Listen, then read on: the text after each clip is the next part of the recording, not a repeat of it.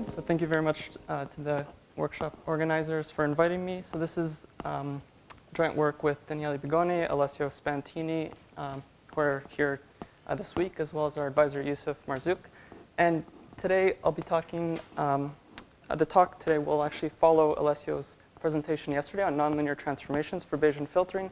But the focus today will be more on the statistical estimation aspects of those transformations. So first, just for some motivation and to also set up some of the notation that we'll use, we're interested in doing sequential Bayesian inference with nonlinear dynamical models where we have the state of a system that we denote by x, and this follows some Markov process, and then we collect some observations from some likelihood model. And our goal is to characterize the filtering distribution, the distribution for the state of the system at any time t, given all the data that we've seen up until that point in time. And as we know, so there's many challenges for this problem. Some of them include when we have very complex nonlinear physics, such as like when we're working with chaotic systems, when we have very sparse observations in both space and time, as well as two challenges that we're going to focus on today, which is when we have very high dimensional states. Our state x has dimension d, often on the order of 10 to the 6, and we're working with very limited model evaluations. So often these, as we know, these results for these types of systems can be found using ensemble Kalman filters, where we're working with very small ensemble sizes relative to the dimension of the problem. OK, so so we mentioned that most of the results are based on ensemble Kalman filters, but we do know that they're inconsistent in capturing the posterior distributions, and that's primarily because they're based on finding a linear transformation at every inference step or at every assimilation step, which is just a Bayesian inference problem. From the forecast to the analysis, or from the prior to the posterior distribution, they derive a linear transformation that they apply to every forecast particle in order to get analysis samples.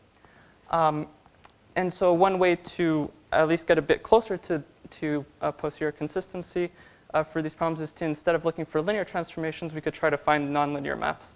And these nonlinear maps we can apply to our forecast to get our analysis ensembles. And so this follows this idea that Alessio introduced yesterday of the stochastic map algorithm. And we'll briefly review this in the next few slides. Now, I do want to mention that one thing that makes this problem challenging is that, in fact, we only have these prior or forecast ensembles, and that we need to derive often these very high-dimensional nonlinear maps with very few samples. So the building block to actually derive these transformations is the idea of measured transport. And so I'll briefly review that here. So the idea is if we're given two densities, pi and eta, eta is often thought of as a simple reference distribution, then what we like to find is some mapping between these densities that allow us to characterize pi via this transformation. And this coupling exists in distributions. What we mean in that sense is that if we do have some samples from our distribution pi that we could call x, then when we apply s to x, we'd like these samples to be distributed according to eta. And so we refer to this as that we can think that the push forward of pi through this map s is given by eta. Now, there's many ways to find these maps. And we could, they're based on a lot of literature on optimal transport. But the ones that we're going to work with today are Rosenblatt maps, which are maps that have a particular structure in that they're triangular. The nonlinear functions, if we look at the kth component of this nonlinear function, it depends on the first k variables. And they also have the fact they're monotone with respect to the last variable, in this case xk for the kth component. And the reason why we want to work with these types of maps for characterizing distributions is that they have a few advantages. The first is that under some conditions on the densities, pi and eta, then these maps are unique. The second thing is that if we're working with simple reference distributions like standard Gaussians, then we could find these maps by solving variational problems that minimize some like objective like KL divergence between our target distribution of interest pi and our approximation given by this pullback of our reference distribution through this map S. But in fact, this problem can actually be shown to decouple into k-convex problems for each of the components of the map. And furthermore, the way that we solve this is given some samples from our target pi, then we can approximate this objective using Monte Carlo and then solve this problem for each of our functions, each of our map components sk. But the third advantage of working with these triangular maps is that, in fact, they enable conditional sampling. And so what I mean here is that, in fact, each of these components is linked to one of the conditionals in the factorization of this joint density. So we can think of sk as being related to the conditional, the distribution pi of xk given x1 to xk minus 1.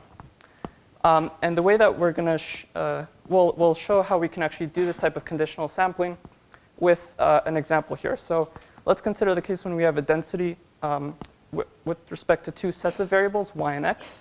And we have a reference density, which is a function of z1 and z2. Then if we can really find the true coupling between these two densities, then, and it's triangular, then it might have a structure like we have here, where the first set of components depends on y, and the second set of components depends on y and x. And if it's a true coupling, then if we have some samples from this joint density pi, as we can see here in the diagram, then if we apply this map to these samples, then we'll get samples from our reference distribution, which we could choose to be a standard normal, for example.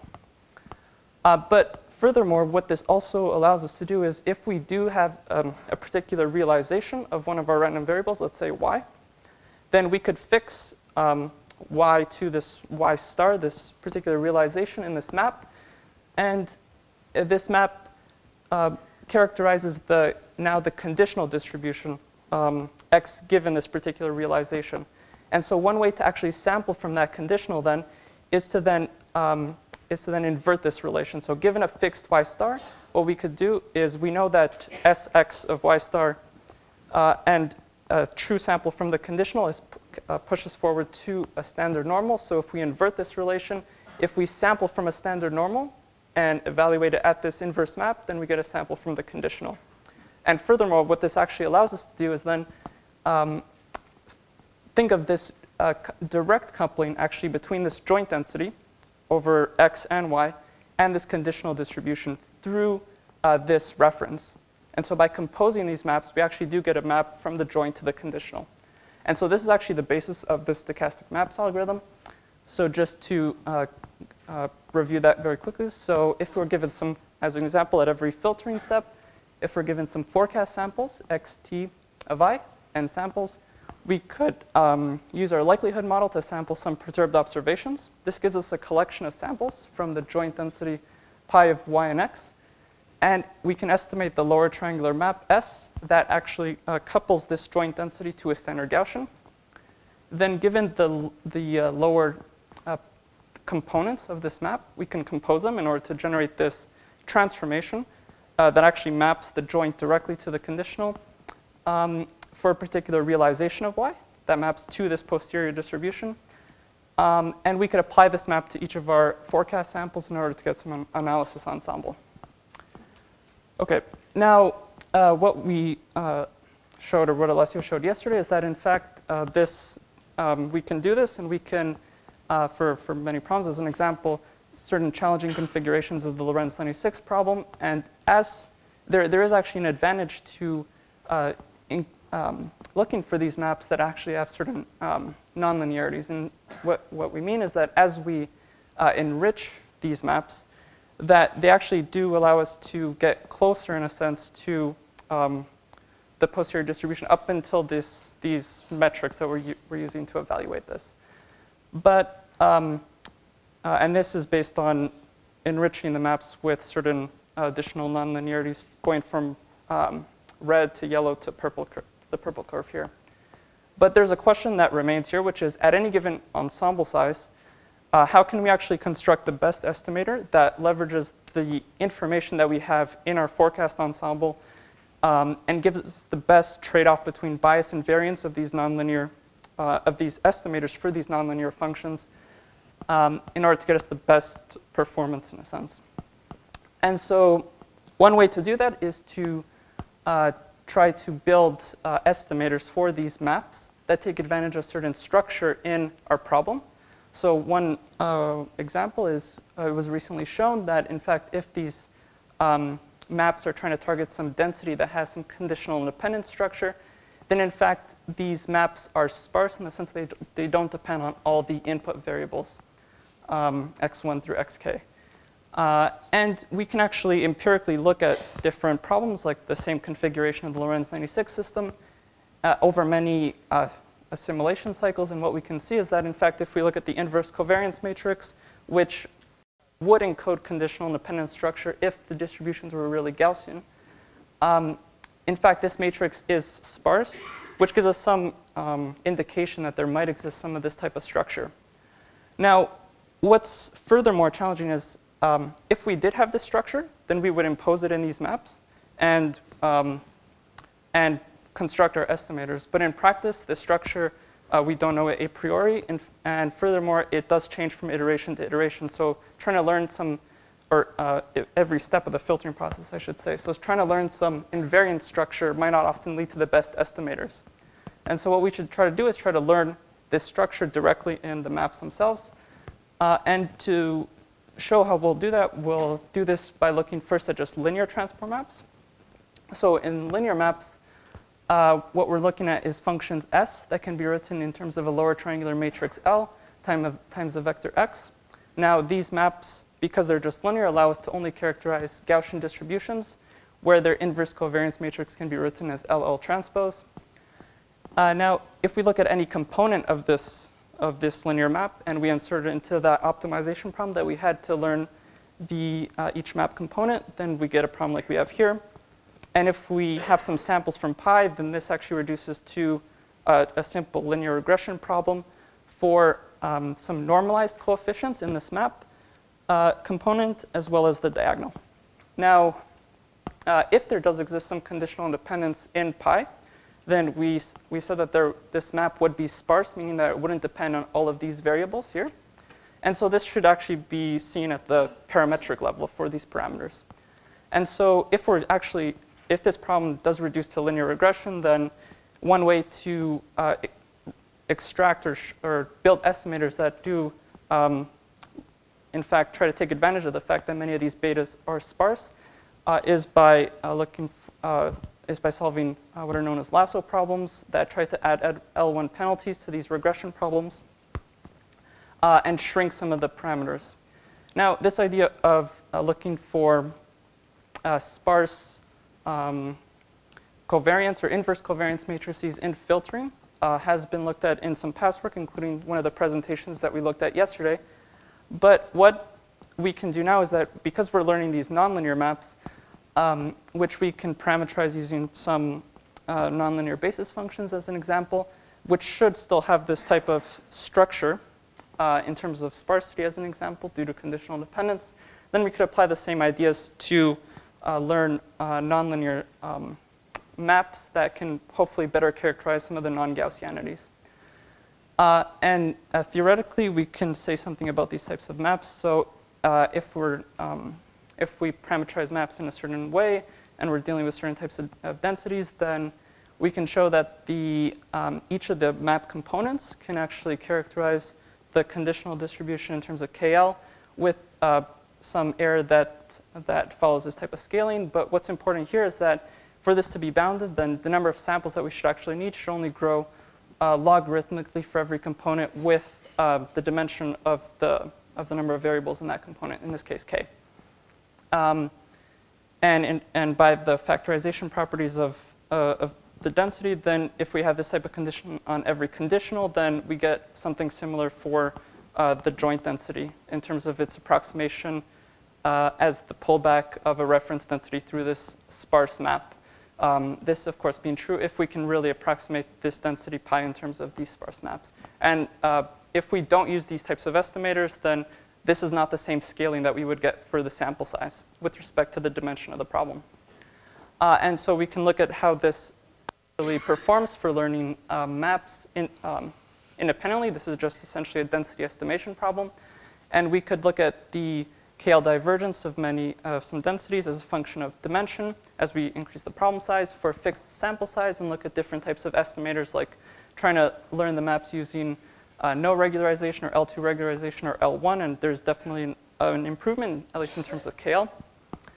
But what's more interesting is that we can use these maps then and compose them as we did in that stochastic maps algorithm to actually build transformations from prior to posterior and look at how what is the effect of regularization in that case. So if we do have, we're going to consider a very simple problem where we have a prior distribution with some exponential covariance. So in this case, the precision is sparse, the inverse covariance in local likelihood models. Then we could characterize the posterior exactly, and we actually can derive all the transformations in closed form, and we know that they're sparse. And we could look at what is the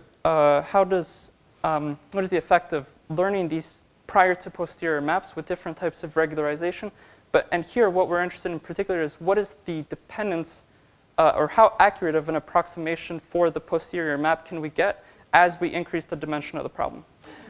So if we use something like L2, then this would be the dependence on dimension for this particular problem in terms of the posterior approximation error, as well as a covariance tapering, the same way that would be performed if we were just applying covariance tapering in ENKFs for this prior to posterior map, as well as L1 and regularization and what we call an oracle here, which could be considered as possibly the best estimator that we could derive given a fixed sample size. And it's based on knowing the true sparsity of the problem.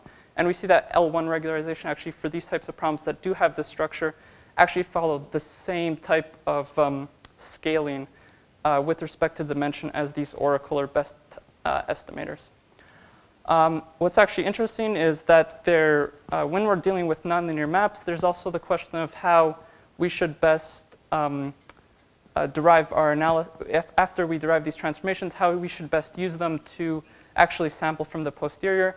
And we actually compare different methods. So one being after we derive these maps to just sample from a standard Gaussian and push samples through this inverse map to get samples from the posterior, as well as using this composition of these maps. And in fact, the composition does show an improvement both in terms of magnitude of the posterior approximation and its scaling with respect to dimension. And although this is known well for ENKFs, what I'd like to come back to this plot that we showed earlier, which shows this this dependence of the error in a sense on sample size for different types of orders or nonlinearities in these maps that we're estimating. And I'd like to conclude with saying that, so in general, what we're interested in is for any given sample size, we'd like to find the best estimator that we can construct. But the best estimator will depend on this bias variance trade-off, the problem parameters, and it's this dependence of these choices of how we build these estimators, the regularization that we use, the parametrizations that we use, ultimately just will have different scalings and depend differently on certain settings of the problem. So in this study, we looked just at how the optimal estimators will depend on dimension and how we can build good estimators in the cases when these maps are truly sparse.